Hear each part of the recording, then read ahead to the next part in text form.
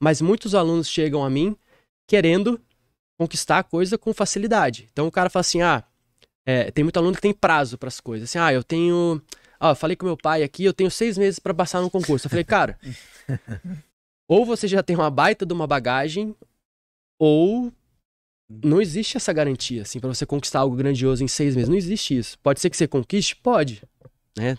Tudo é possível, mas conquistar algo grandioso, você vai ter que, inevitavelmente, trabalhar duro por bastante tempo, você vai ter que errar muito e corrigir muitos erros para finalmente chegar maduro para merecer uma aprovação. O pessoal não faz o paralelo com o mundo privado, pô. O cara ganha 30 pau numa empresa, o cara vai ter que trabalhar 20 anos lá pra chegar, pra ver se ele consegue chamar na diretoria e ganhar 25 pau. Ainda você tá falando do cara do CLT, vamos pegar o cara do empreendedor. O cara que é empreendedor. Porra. A gente pega a estatística do IBGE, 80% das empresas quebram nos 2 primeiros anos. Então a minoria que consegue vingar sobrevivendo e uma parcela ainda menor que consegue ter sucesso. Mas a gente olha sempre quem? Só o cara de sucesso. Sim. Olha aquela exceção e mira a exceção. Fora e o risco financeiro, o cara botou dinheiro, tempo pra caramba. Os caras acham que é uma coisa grandiosa assim, 6 meses. Não tem jeito, cara. Você falou o caminho da menor resistência, né? Gostei disso. O caminho da menor resistência. Tipo assim, o cara quer tudo mais fácil, tudo que dá menos trabalho. Só que mudanças significativas, assim, sempre vai dar trabalho. É justo que dê trabalho, né? Não é justo você conquistar um negócio que vai te dar tranquilidade pro resto da vida de modo fácil, de modo rápido, né? Eu não acho justo, pelo menos. E concurso é exatamente isso, é a minoria que vai passar, né? Você pega um concurso de 100 mil inscritos, então, o concurso do INSS foi mais de 1 milhão de inscritos, né? Mais de 1 milhão de inscritos, o percentual que vai passar é ínfimo. Então, não é pra todo mundo, não tem como. Mas quando você vai mexendo com essa estatística, tipo assim, por exemplo, o concurso da Receita que eu fiz, tinha 70 mil inscritos, se eu não me engano. Aí que foram efetivamente fazer a prova foi tipo uns 40 mil, quase metade. Só que assim, se você pegar esses 40 mil, aqueles que efetivamente cumpriram todas as etapas necessárias para um estudo bem feito e para chegar bem preparado para a prova, eu diria que são no máximo 1000. No máximo, assim. Então, assim, tem 1000 pessoas competindo por aquelas vagas. Então, se o concurso tem, sei lá, 300 vagas, é 1 para 3. Que realmente tá ali disposto. Porque a maioria é o cara que tá em casa assistindo na TV, daí a avó liga e fala, meu neto, viu que saiu o concurso e tal? Assim, vou fazer. Aí o cara vai e não sabe nem o que tá acontecendo. Não sabe nada. Todo mundo tem uma história assim. Você fez concurso também assim? Eu já fiz, minha mãe me ligou, faz um concurso lá. Eu falei, vou. São pagadores de taxa. A maioria esmagadora. Pagadores de taxa. As bancas agradecem. E é o Estado e a União também. Mas quando publicou o edital ali, um cara mais maduro. Pra analista ou pra auditor? Pra analista. Você deu uma intensificada nos estudos? Você tinha largado o mestrado, né? Total. Não, quando saiu o edital, eu larguei o mestrado. Quando saiu o edital? Tipo assim, foram mais ou menos 6 meses de estudo. Durante os 3, 4 primeiros meses, eu conciliei o mestrado com estudo pra concurso. E aí, no final, assim, meu orientador começou a me chamar mais pra participar de projetos e tal, no laboratório. Eu tinha que participar mais, daí eu comecei a ficar meio agoniado, comecei a ficar meio dividido.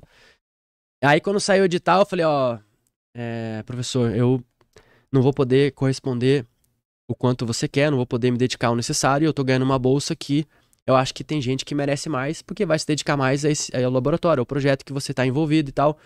Dele assim, não, mas aí você quer abraçar o mundo, você quer fazer tudo de uma vez e tal. Eu falei assim, cara, eu já decidi. Aí beleza, aí eu fui lá, tranquei o mestrado, e aí nesses últimos 2, 3 meses, no pós-edital, cara, aí foi... assim, full time, eu diria, assim.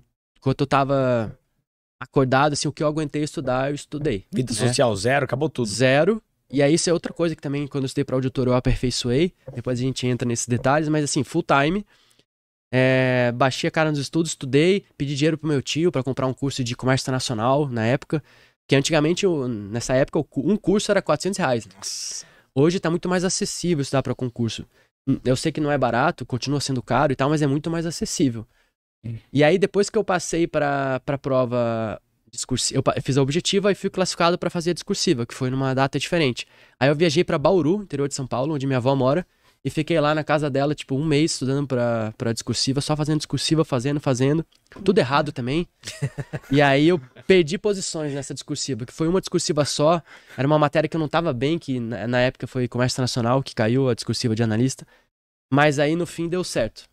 O que você fala que é tudo errado? O que você fazia que na época que hoje porque você não fazia? eu não consegui... Primeiro que eu defendo que o estudo da discursiva seja com antecedência, assim. Eu só estudei no pós-edital.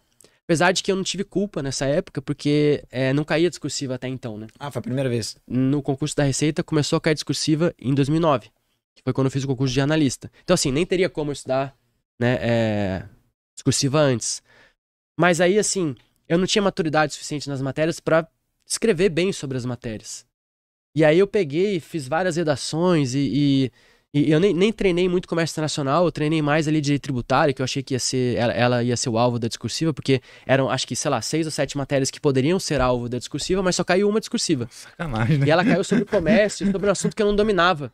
Eu assim, nossa, e na época eu não sabia escrever bem sem dominar o assunto, porque depois eu aprendi algumas técnicas que me permitiam ir bem numa prova, mesmo sem dominar muito. Isso vem com muito treino, né, quando eu treinei para discursivas. Eu não conseguia atingir esse nível de maturidade por falta de tempo mesmo, falta de maturidade nas disciplinas. E aí acabou que o desempenho não foi tão ruim assim, porque eu perdi algumas posições, mas assim, fiquei ali em 797 ali, e aí fui chamado na segunda chamada. Pô, cara, então, e o dia da prova também não te assustou? Porque você já tinha feito alguns simulados, né? Ou o dia da prova foi diferente, a ansiedade estava alta? Em toda a minha preparação para analista e para auditor, eu nunca fiz um simulado. Jura? Juro. Pra ver quanto você tá acertando, assim, quando você faz um curso de uma disciplina e no final o professor faz uma prova inédita, tipo um simulado, aí esse tipo de simulado eu fiz. Agora, pegar um simulado de todas as disciplinas e simular o dia da prova, eu nunca fiz. Nunca fiz. Eu fazia provas passadas das bancas que me interessavam. No caso, na época era ESAF, e até fiz de outras bancas também. E eu pegava prova passada. Eu sempre gostei muito de fazer prova passada. Porque eu acho que nada te prepara tão bem para uma prova quanto questões reais de prova. Então, simulados são bons, são boas ferramentas, mas não é tão fácil achar um bom simulado.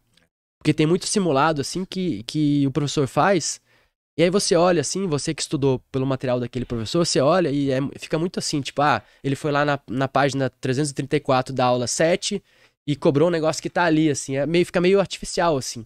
Então é difícil achar um bom simulado. Então, na época, eu não fiz. Mas, assim, é uma boa ferramenta simulado. Não sou contra simulado, eu só não fiz na época.